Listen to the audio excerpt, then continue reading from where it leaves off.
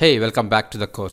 In this lecture, I will show you how you can add variables to the watch window, and also I will show you how you can control the LEDs using the IO view of the Atmel Studio. Alright, so we were having this code in the previous lecture, so let's continue with that.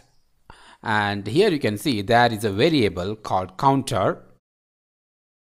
Okay, so this is just a global variable. All right, so I'm just incrementing, so there is no special significance to this increment. I'm just incrementing this variable. All right, so to watch this variable, what you have to do is you have to select this variable. All right, and then right click.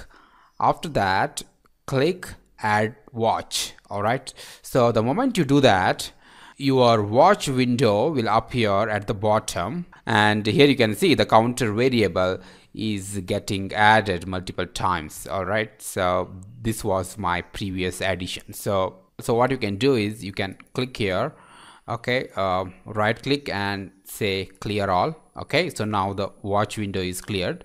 Then you can select this and you can select add watch. All right, so here you can see the counter variable is added to the watch window and its value is currently 0. All right, so now let's run through the code couple of times, and then you can see the counter value being increased. All right, so let me keep a breakpoint over here and let's run until here.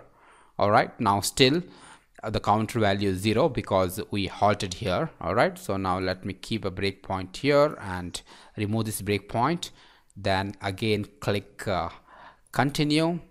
All right, so here you can see the counter variable is now showing the value 1. Now let's remove this breakpoint and then run.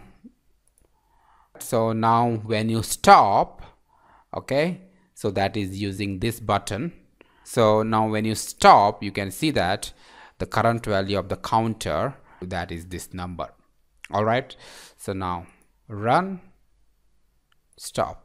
Okay, all right, so that's how you can add the variables to the watch window. You can add any type of variable. All right, so for example, currently our code is halted here, so let's add this variable. So this is a pointer of the type PIO. So to add this, click here, and after that click add watch. All right, so now this structure is added to the watch window, and as I said, this is nothing but a pointer variable to this structure type. All right, and here you can see the value of this pointer is this one. Okay, so that means this pointer is currently holding this value. All right, so you can even expand that pointer. Okay, here you can see these are all the member elements, okay, of this structure. All right, so and it is also showing the values of its member elements. So you can click on this structure and then you can right click on this structure, then click on go to implementation. Okay, so this structure is defined here.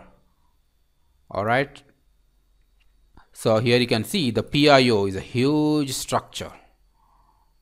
All right, so it actually lists out all the PIO hardware registers.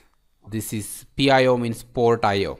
All right, so this is the IO enabled register, this is the disabled register, this is a status register, and etc. Okay, so let's go back.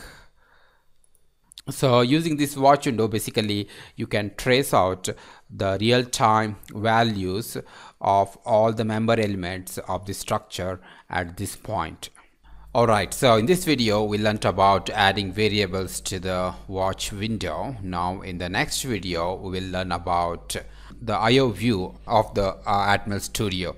Through IO view you can access each and every register of the microcontroller, and you can even control your peripheral through IO view. Let's see how it's done in the next video.